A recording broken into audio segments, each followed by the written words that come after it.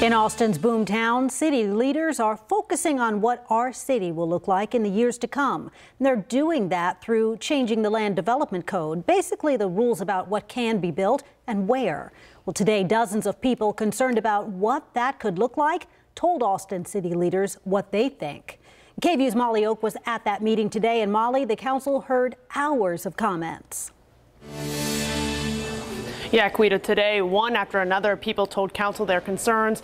Kind of a wide variety of topics discussed. We heard about walkability. We heard about concerns about how the rewrite could change the feel of people's neighborhoods. But many people did say that while the rewrite isn't perfect, it is a step in the right direction.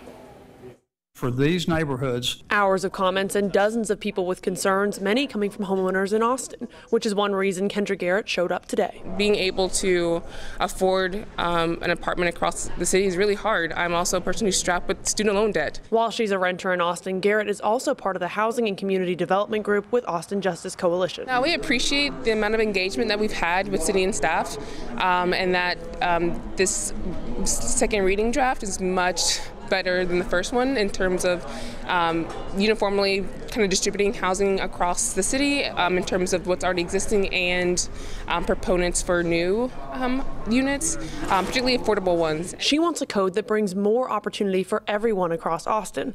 Garrett is also concerned with people getting displaced, as is Austin resident David King. I think that our programs for displacement mitigation are inadequate, and we really need to ramp those up before we start implementing the new zoning across our city. As written now, the code would increase density, allowing more multi-unit properties on the same pieces of land.